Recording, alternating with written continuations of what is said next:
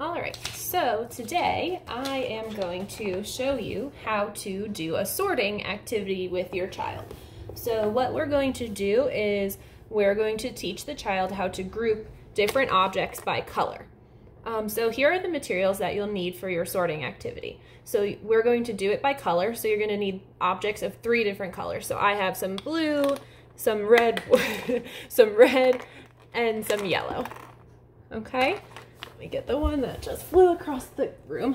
And then what you'll also need is something that your child can put these objects on. So I'm just using blank pieces of paper. So I have 3 pieces of paper. You can use a cup, you can use bowls, plates, anything like that. It's just a place so the kid knows where to put the object. So you need your color items and your places where we can do the sorting.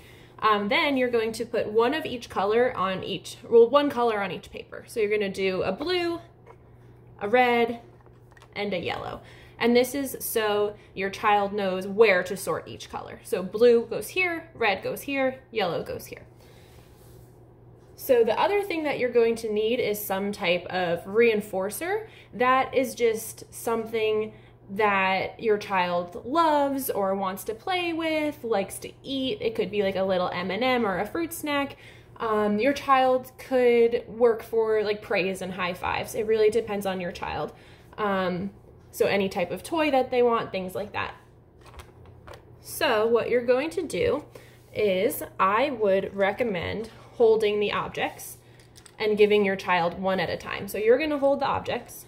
Your child will be sitting in front of these papers with one color on each paper. The direction that we're going to give your child is sort. So you're going to give them one item and you're going to say sort.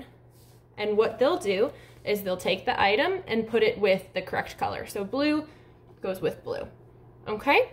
So I'm going to give you an example of what it should look like when your child gets the answer correct, and then what it will look like when your child gets an answer incorrect. Okay, so here's correct first. So you're going to present the item, give the direction, say sort. Your child's going to take the item, put it with the color. If they do it correctly, you give them praise. Great job, that was awesome sorting. You're super. You put red with red, nice going. And then you can also follow that with the reinforcer, such as a toy or, again, like a fruit snack. But you don't have to give those items every time, just praise every time for sure. So if your child gets the answer incorrect, so let's say we say, give them the item, give them the direction, sort, they pick it up and they put it on the wrong color. So we never try to say like no or that's not right or anything like that. So I wouldn't say anything. All you're going to do is you're going to take the item off, you're going to give it back to your kid, say sort, and then with your hand on top of their hand, you're going to guide them to the correct color. And then you can just say something like, yep, that's sorting yellow. And then you can give them another try. So take it off again, say sort, and then they can try again. So if they get it correct, again, you're going to be like, woohoo, that was awesome, great job, you sorted yellow. If they get it incorrect, so you say sort, they get it incorrect, you're going to take it off, give it to them, say sort, put your hand over their hand, say that's sorting yellow, and then let them try again.